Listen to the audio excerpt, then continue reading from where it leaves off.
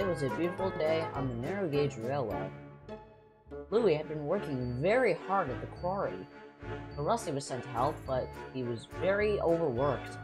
They both were. So another engine had to be sent to the railway to help.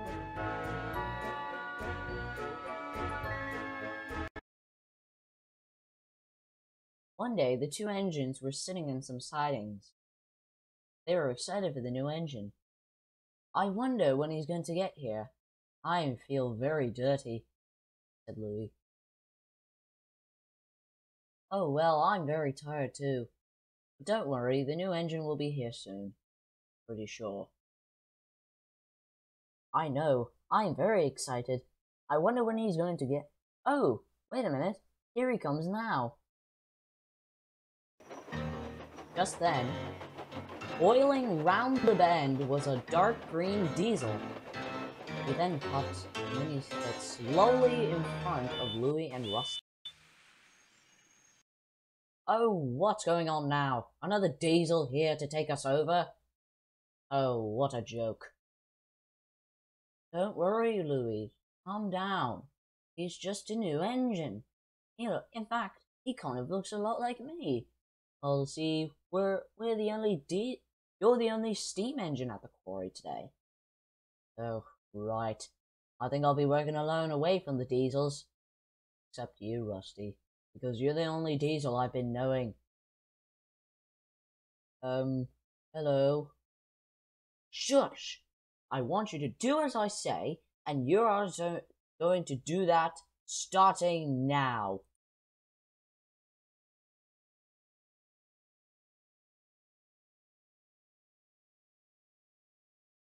"Some of us have work to do, you know."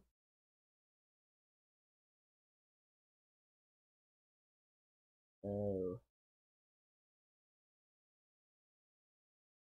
Oh, sorry about him. Pay no attention to him. He don't mean any harm. Anyways, my name is Rusty. Welcome to the quarry, and welcome to the railway." "Oh, thank you, Rusty.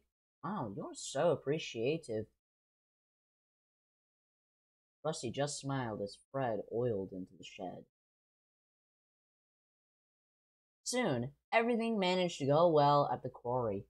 Rusty was taking the stone trucks while Louis was handling the slate cars at the incline. But finally, Louis had enough. That engine needs to pay for his crimes. "Okay, now what on earth did he do to you?" "Well, I don't know."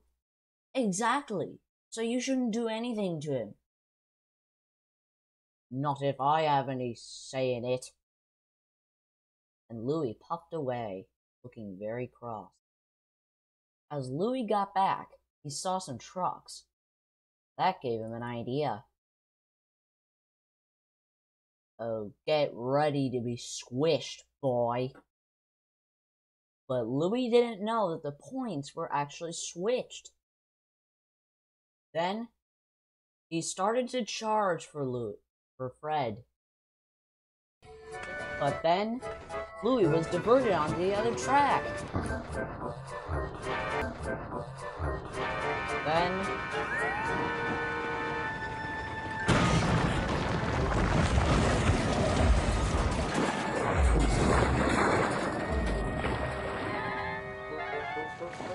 "Oh, bother!" cried Louis. It took a long time to clear the mess. Well, well, well. Looks like it just goes to show that you can't just assume," said Fred, and he laughed away, feeling happy for himself.